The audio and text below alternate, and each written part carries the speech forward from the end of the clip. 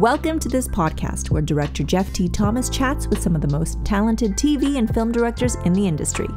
This is an in-depth look at how they got into the business, as well as sharing some of the most defining moments in their career. This is the Directors Podcast.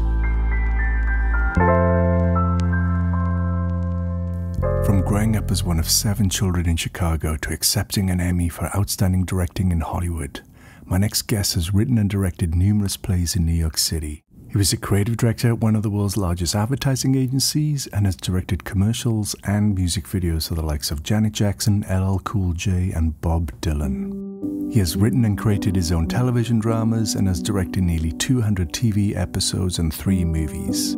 He has won the DGA Award and 2 Emmys for Outstanding Direction of a Drama Series. He has additional nominations for 9 DGA Awards and 6 Emmys. He has been honored with 3 NAACP Image Awards, 3 Peabody's, 2 Humanitas Prizes, and 1 WGA nomination. And if that wasn't enough, he was inducted into the NAACP Image Hall of Fame and served as the first Black president of the Directors Guild of America.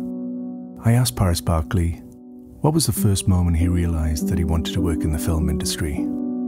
It really began with television. And it's odd that it begins with television, and it seems to be, at least right now, concluding with television. I, as a young kid, just watched more than my fair share of TV, partly because I had 2 parents that worked in Chicago, just outside of Chicago we grew up. And since they were working all the time, sometimes at night, sometimes 2 jobs, we were babysat by the television. And I had 6 brothers and sisters, and so it was a collective babysitting device and was a lot less expensive than a human. So what we spent a lot of time doing was watching reruns of sitcoms, the Andy Griffith Show, Dick Van Dyke. My doctor.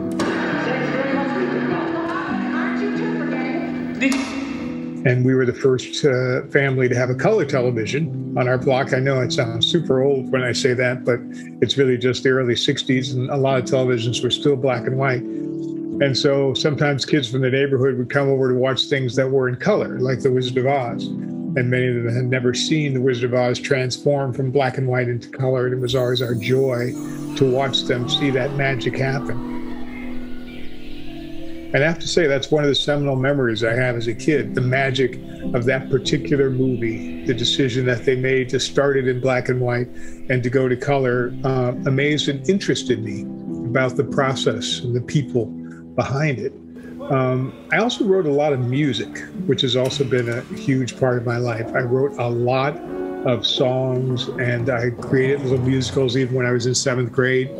And the music life that I had, from playing like the Magnus chord organ to the piano, to the trombone, to the clarinet, to the guitar, all of which I was teaching myself.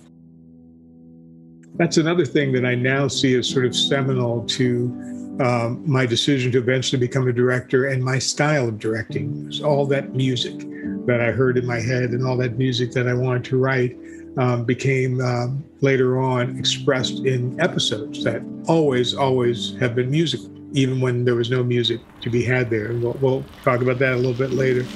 So in the meantime, I also had a paper route. I actually had 5 paper routes. And with my paper route money, I would go to the movies on Saturday.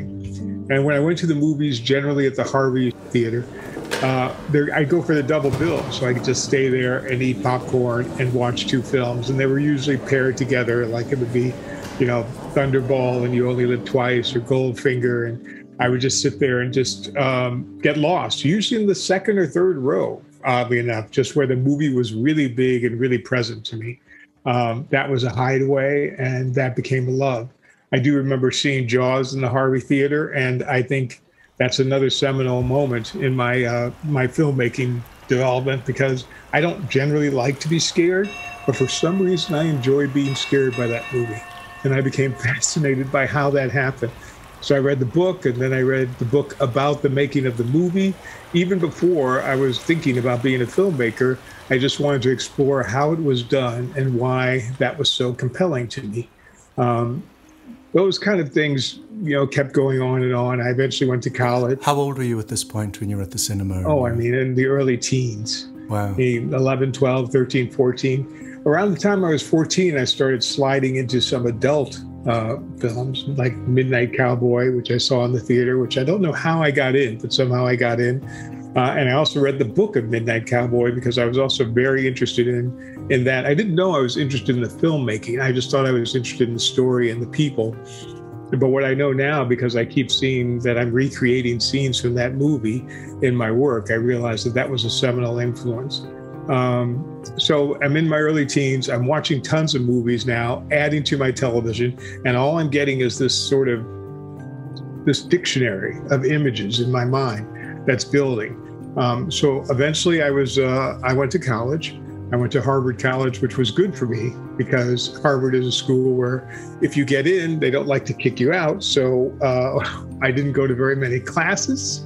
I was the kind of kid who took the easiest courses, usually in English and American literature, which was my area of concentration. And I went to a lot of movies and I did a lot of plays. And Harvard did have the Harvard Square Theater, which is right across the street, which had a lot of beautiful double bills.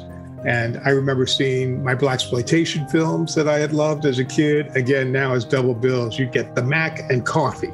You know, you get Sweetback's Badass Song, and it might be paired with, Superfly. So not only would they do that, but they would do sophisticated double bills too of films I'd never seen. Like I remember vividly seeing All That Jazz and Lenny and thinking, wow, one guy did this. One guy directed these two, again, very starkly different movies. It was amazing. So double bills were my personal favorites throughout my whole life. I love to see two movies cleverly put together. That's where I also met the French New Wave, where I met the Jules Jim and the 400 Blows. And also that's where I met Ingmar Bergman in the Harvard Square Theater and Persona and Scenes from a Marriage, I remember. And that's where I met Citizen Kane. I had not seen Citizen Kane until I was in college, and I saw it at the Harvard Square Theater, and I said, that's a hell of a movie. Was this would you go and watch these movies in the day by yourself or at night with friends? Oh, yeah. Usually it would be in the evening. We'd go with a group of kids, and we'd see what the double bill was. They put out a little calendar, and you could see what the two movies were for the day, and just depended upon the day. Sometimes I didn't have class on Tuesdays or Thursdays, so I go on a Monday night. You just look and see, they're doing Jaws and Close Encounters, and you'd go. Or they're doing a Robert Altman thing, and you'd go. It just depended upon what really kind of pleased us in the beginning. Or sometimes, because I was a big fan of Sidney Poitier, and back in the day, my father was obsessed with him. So whenever Lilies of the Field came on television, we would watch it, or To Serve With Love. If they had a film like that I also remembered from my childhood, I'd run to the Harvard Square Theater and see it again with new eyes. So it was kind of cool. And all the time, I'm still writing music. I'm still composing for the theater. I'm still involved in that. The theater is starting to become something more interesting, which is also seminal to my development, because I did 17 musicals in the time that I was at Harvard, including the Hasty Pudding Show, which I did a couple of times with just doing the music. And so you can see I didn't have time to actually go to classes. So what type of music did you specialize in? It was all for the theater, but we did different styles depending upon what the show was. Whether I was doing an adaptation of Machiavelli's The Prince, which I did with my then roommate Arthur Golden, who later would go on to write Memoirs of a Geisha. But then I'd also do super, silly, crazy musicals in a Pirandello kind of tradition. So it was just everything varied. I love the eclecticism of it all. The Hasty Pudding Show was always a pastiche of different genres of music with a full orchestra, and that was a great experience. So I'm watching all these movies, I'm writing these musicals, I'm having fun. I asked Paris what it was like to hear his music for the very first time in front of a live audience. It was always the Sitzprobe. If you know the theater, the Sitzprobe is the time that I was most excited. That's the first time the cast gets to sing the music with the orchestra. And for me in the Hasty Pudding Show, which was, really a quasi-professional production at Harvard, it was, at that time we spent $100,000 doing this, which was a lot of money at that time, doing this particular production. And we hired a professional arranger, and there was a real orchestra, and suddenly, they're doing the overture. And I have to say, I'm thinking of it now, I'm getting a little bit of chills in my arms just thinking about it, but there's something about that moment. For the first time, they come out and they sing and the orchestra plays. that is exhilarating. Even if I didn't write the music, I directed a production of Company at Harvard, and I just remember the thrill of having that Sitzprobe where the orchestra plays the opening number from Company and the cast sings it with the orchestra for the first time after all that piano. There's just it's electric, and it is one of my favorite moments in every musical that I've done. So that was your first directing gig then, was it? It was that play? No, I directed a number of plays that I had written and some that I hadn't written when I was at Harvard. I didn't really love directing at that time because I was way too selfish. And despite the fact that directors are thought of as being very ego-driven and selfish, I really wanted to be, in control. That was my idea of what a director should be. The director should be the person who controls every aspect of the performance. So I'd written the music, I'd written the lyrics, I'd written the book, and I wanted people to do it my way. And that was somewhat effective at the college level. But as I've learned as my career goes on, it's perhaps the least effective approach to directing that you can have. But I didn't know it then. So it wasn't quite as much fun as it is now because of my own selfishness. So that's just something I have to look back on. How did you learn that lesson? How did I learn that lesson? I didn't learn that lesson until quite a while. I'd say probably in the middle of my music video time. So let me get you forward to that. So I left Harvard. I went to New York. I was destined to be a composer and a lyricist, and I wanted to really work in the theater. I took a job in advertising as a copywriter just to sort of make money. I was being paid $18,500 a year, I remember vividly, which I thought was a lot of money, in order to write copy for the Gray advertising agency. And at night, I was going to write my plays. I was going to write my musicals. I got into the ASCAP Musical Theater Workshop, so I had teachers like Stephen Sondheim and Stephen Schwartz and Charles Strauss, and it was a fantastic learning opportunity. And my plays started to get done. I got 2 musicals produced. I got one produced at the Manhattan Theater Club, just in a workshop with Jason Alexander starring in it. And I thought, I'm on my way. And Sondheim came to that musical, and he just really tore me up and said it was completely not good, which broke my heart a little bit, but he was right, and he was my mentor. And he explained to me what needed to be done to really write a musical, to really have the central heating a musical requires. And he suggested that I write a musical about Black people, because he said if I did that, I would be the best Black musical writer on Broadway, because there were none. Except Charles Smalls, who'd done The Wiz. So he said, your competition is much less fierce. So I did do that. I wrote a musical based on a Richard Wright short story called Almost a Man, about a boy who wants a gun. And I did not direct it. And it was beautifully directed, actually. And it was very successful at the Soho Repertory Theater Company. And it got one really bad review, which happened to be in the New York Times, from Mel Gussow. God rest his soul. And that was the only review that the rights holder, who was Richard Wright's widow, who lived in France, saw, and she stopped us from ever doing the play again. So that was disheartening and sort of slowed down my musical theater efforts for a while. So what was I going to do? I kept writing commercials and rising up the chain in advertising.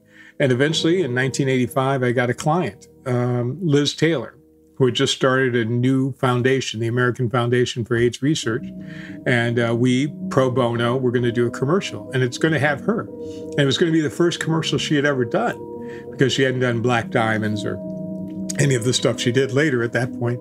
And so we hired a director who had been someone who had done a lot of commercials for us. He bailed, and I ended up being the director of the commercial. So really, my first directing gig came from being a copywriter and came out of necessity because the director was made unavailable by Elizabeth Taylor.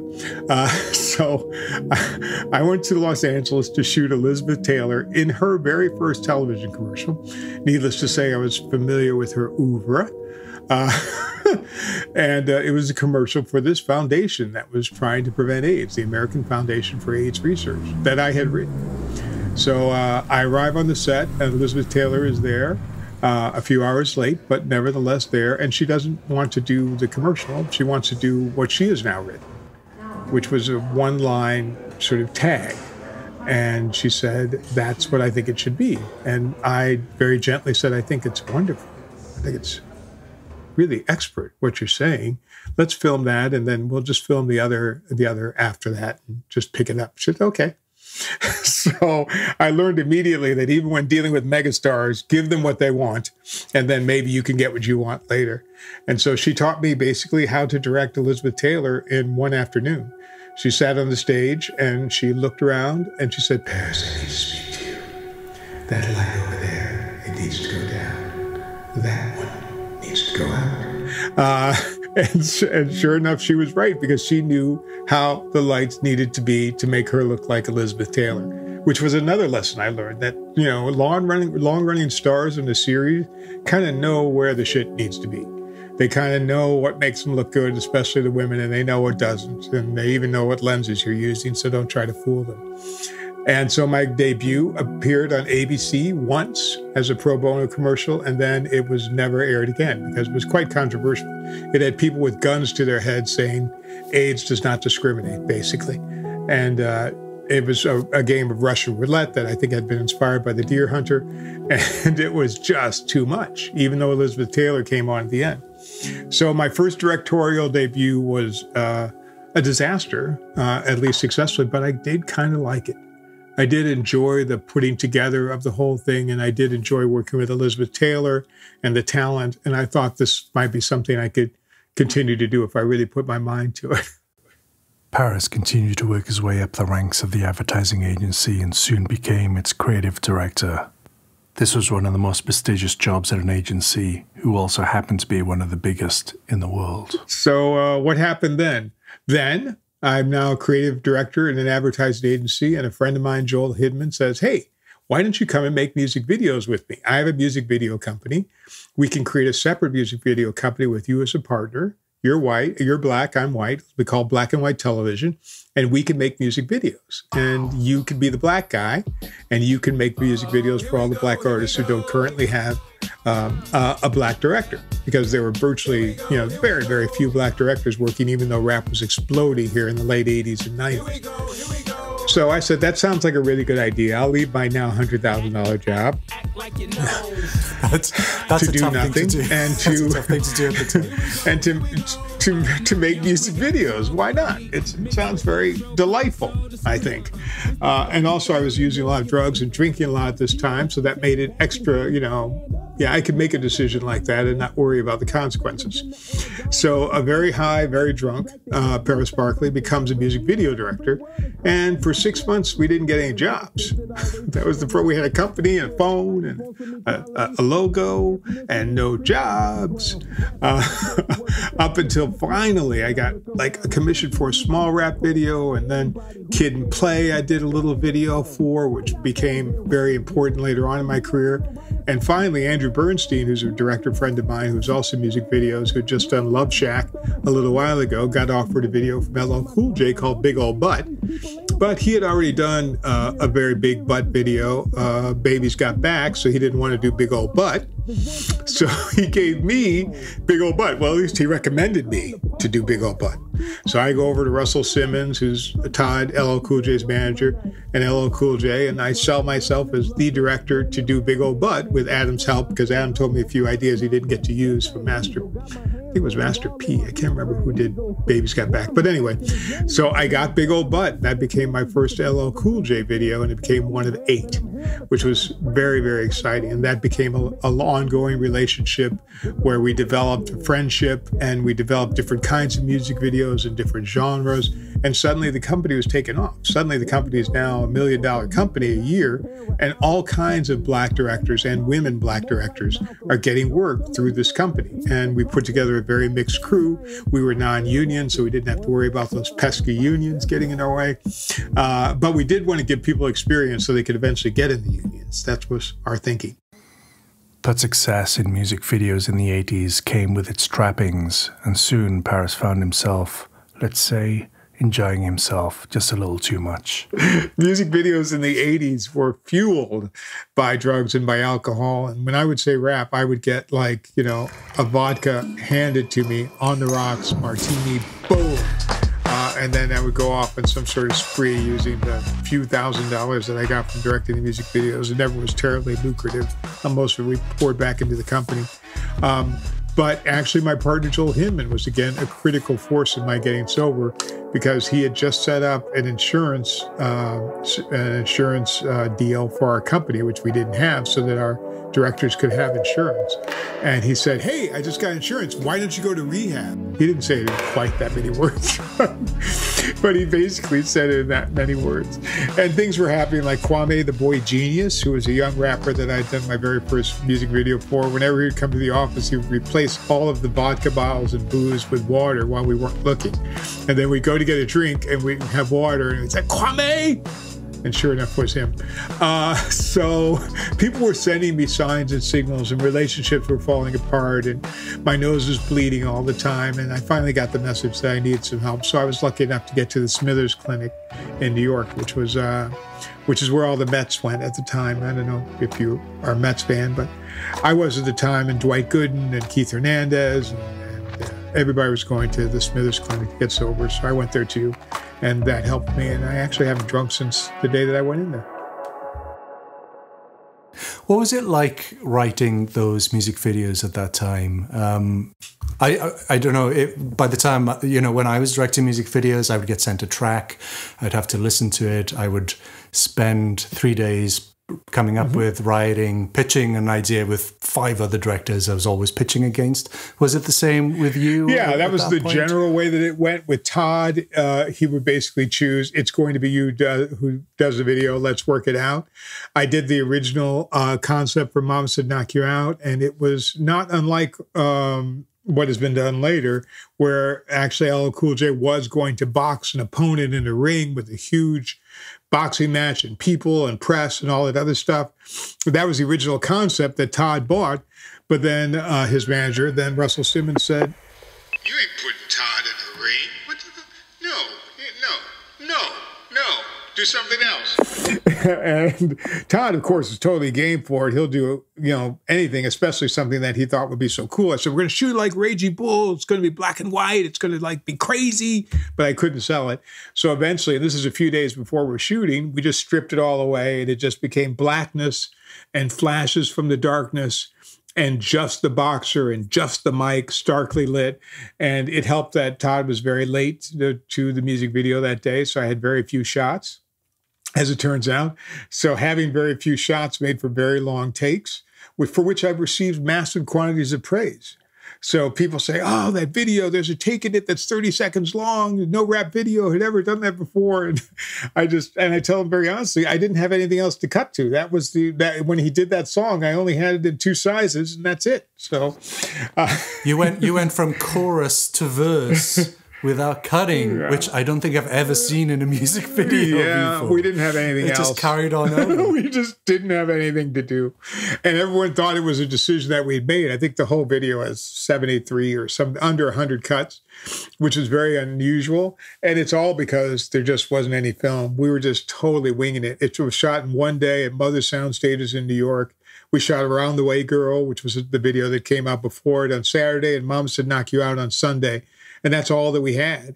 And with all that we had, with Fred Salkin editing it, it became, classically spare.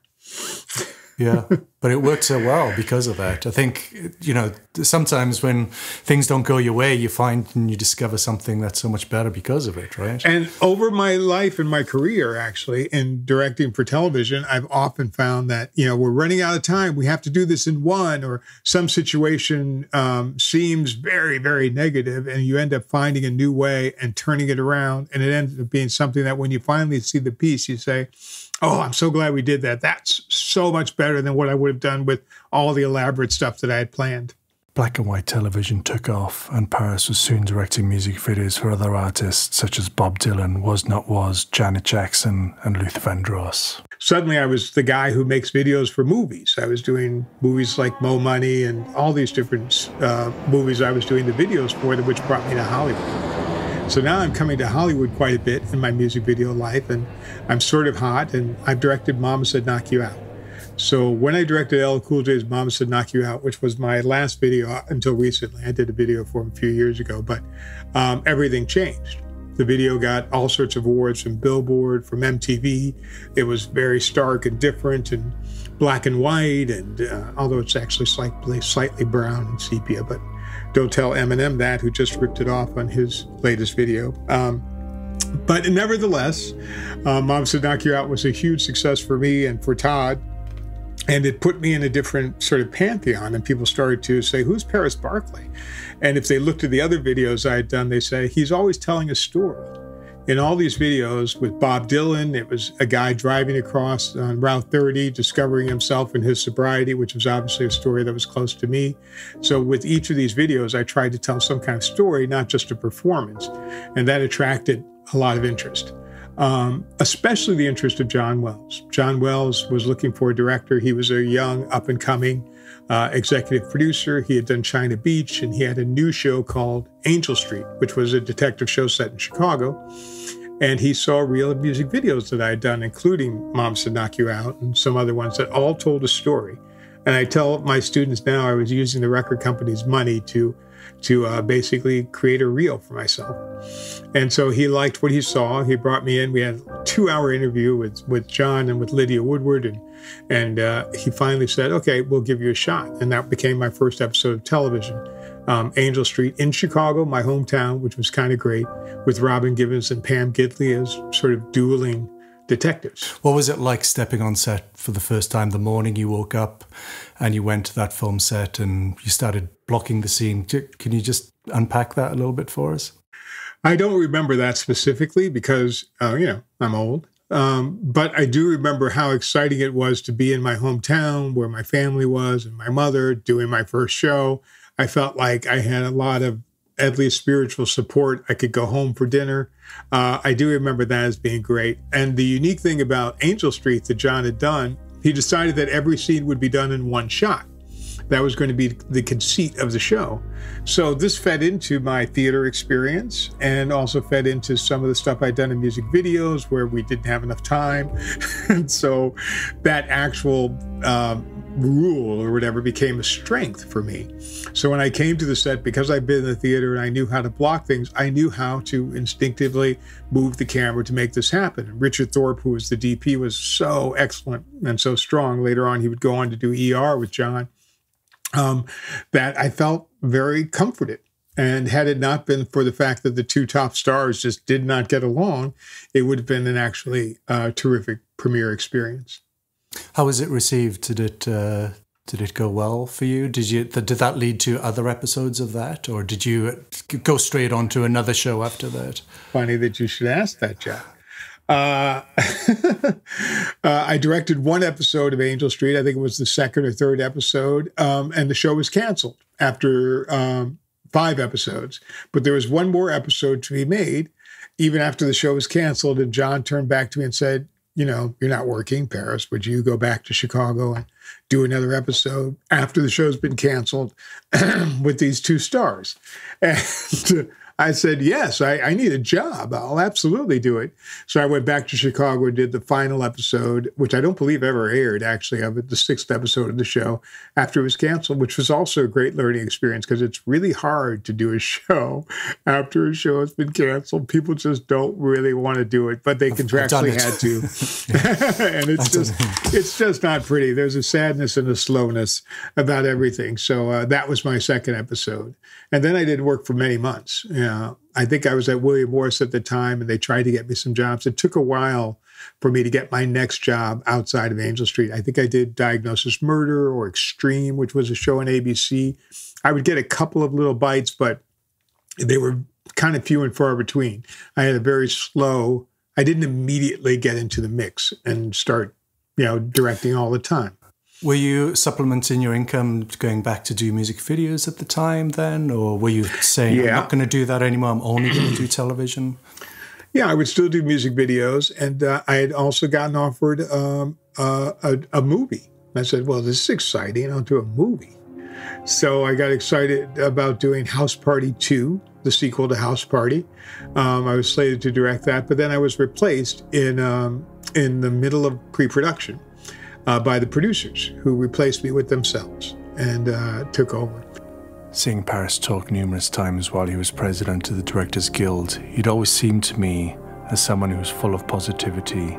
So I wanted to know how he dealt with such a blow so early on in his career. Honestly, it takes a long time. I am a Cancer, and so I hold grudges for long periods of time, and I am prone to mood swings, believe it or not. I'm in a very good mood today, but generally I'm prone to mood swings. So for instance, when I was released from House Party 2, I didn't want to leave my apartment for a long period of time, and I don't think I worked for a year. I take things really badly and really personally, and it's one of my biggest failings personally. I don't shake it off very well. So those kinds of losses, I tend to sort of lick my wounds and go inside. I am not as resilient as I'd like to be. I'm extremely sensitive. I'm really a crab without a shell when it comes to rejection. I've learned that rejection is God's protection, someone said, and I guess I'm happy in the long run, but I don't do immediately well with failure and rejection, so I try to avoid them as much as possible. And a year of not working, what was that like at the time? Well, to be honest, we had a little bit of a legal entanglement about my leaving of that. And so in the settlement of it, I was compensated and had a place to live in a car for that period of time. So it's not like I was starving. But I also didn't think I was valuable. And I started to take it really personally. I said, well, obviously I'm inept. I must accept what they have said, that I am a poor director and a poor manager of people, and therefore I must stay in my house and not attempt to try to do this again. That's, my best thinking. I'm 23 years old or something, 24 years old. So I've since discovered that what people actually think of me has a lot less to do with what I feel about myself. But at that time, I didn't. So I watched a lot of television. I went to the movies. I could eat in restaurants. I could drive around. And I spent a lot of time working on staying sober, which I'd gotten sober a few years before then. So I was sober at the time that all this happened. So that became a focus of my day-to-day life. Paris eventually overcame that setback and got a job directing the cable movie The Cherokee Kid. He was then invited to work again with John Wells on what had quickly become the #1 show on television, ER. And if I hadn't had that relationship with him doing Angel Street, he would not have trusted me with what was then the juggernaut #1 show on television. So I was very fortunate in that he remembered me and he brought me back to actually direct. Actually, I directed 3 or 4 episodes of ER to come back and do that show with George Clooney there and Juliana Margulies, and it being a show that was seen by 40 million people every Thursday night. It was like 1 in 6 Americans were watching ER live on television, which was awesome. And that was the experience that actually launched me into having a career and not just being a dilettante television director. If I had to do it all over again, I probably would have become a writer instead of a director, actually. But, fate has sort of, and the hands of Elizabeth Taylor kind of turned me to being a director. But I was, an English major. I actually did a lot of writing. I studied with great people, Ann Beattie and Paul Theroux and the playwright William Alfred when I was at Harvard. And I did very well in the writing division. And then I was writing my own plays and musicals, but somehow I sort of got segued into directing. But even then, in the 80s, when I was still just being a copywriter, I created a half-hour comedy pilot called Just Us for my friend Alan Campbell, who was a young actor who was then hot from being on a half-hour show. And we sold it to CBS, and we almost got the pilot produced, but alas, we did not. That was my first experience kind of with network television. But since then, I've had opportunities to create shows. I co-created with Stephen Bochco and Nicholas Wooten the show City of Angels, which was a black hospital drama set in LA. We were going to be very groundbreaking, and we were most groundbreaking in our casting because we gave one of the first television roles to Viola Davis, to Octavia Spencer, another lead role for Blair Underwood, Vivica Fox. We had Hill Harper and Maya Rudolph in the cast. It was actually an extraordinary group of talented people on a show I created. That show lasted 2 seasons. It wasn't the best experience for me. Again, my control issues reared their ugly head. But nevertheless, it was a show that I got on television that I created. I'm very interested, even now, in creating shows that more directly express the things I care about. I did a pilot for Showtime maybe 10 or so years ago called Hate, about the hate crimes unit of the New York Police Department, starring Marcia Gay Harden. that I co-wrote with James DeMonico, who is the author of The Purge, all of The Purge. James and I did this sort of really gripping and ridiculously innovative procedural based on examining hate crimes in the New York Police Department. And it had a great conceit in that you could actually hear the inner thoughts of the detectives as they actually interviewed people and as they went about their daily life. And simultaneously, there was a track that was actually what they were thinking, which sometimes was in concert and oftentimes was in conflict. And that was a really fantastic experience. We did it for Showtime. It did not go forward. I think it was deemed to be too network, but it dealt with the kinds of issues you could never do on network television. So I would love to go back and do that again. And you directed that as well as great. I did direct that. How did you find the process being different, directing the material you'd written compared to directing other people's material? So much better. Yeah. You don't have to talk to anybody if you don't want to. But I usually write with a collaborator when I'm writing for television. So I had James to bounce ideas off of. When we were writing it, we would put the screen on the big television in my then study, and we both work on our computers, and either of us could change it. So we were very collaborative about that process. So normally I had some other person to talk to, but it's just so much easier to just completely fulfill your vision. And I do desperately want to get back to that. Not that I struggle with the visions of others, because the visions of others often exceed my own. There is no greater writer that I've had the experience of working with than David Milch, and there is no way I could presume to write anything of the quality that he writes. So if David Milch is going to give me a script, even if it's incredibly late, I'm going to be happy, I'm going to clap, and I'm going to make it into something wonderful. But not every writer is David Milch, and I really look forward to the time when I can actually develop my own ideas from start to screen. Well, that's incredibly insightful for part one. Thank you so much, Paris Barclay. We'll come back in part two, and we'll talk a little bit about your process and some of the more defining moments of your career. Thank you so much. Thanks for listening. If you enjoyed the show, I'm not going to ask you to give it a 5-star review or for you to subscribe, and there is no Patreon site. I created this show to help people who don't have mentors or role models, people who want to work in the film industry but don't know which path they should take. So if you know someone who might like or benefit from the show, all I'm asking is for you to share it with them. And who knows, maybe one day you'll be listening to their story.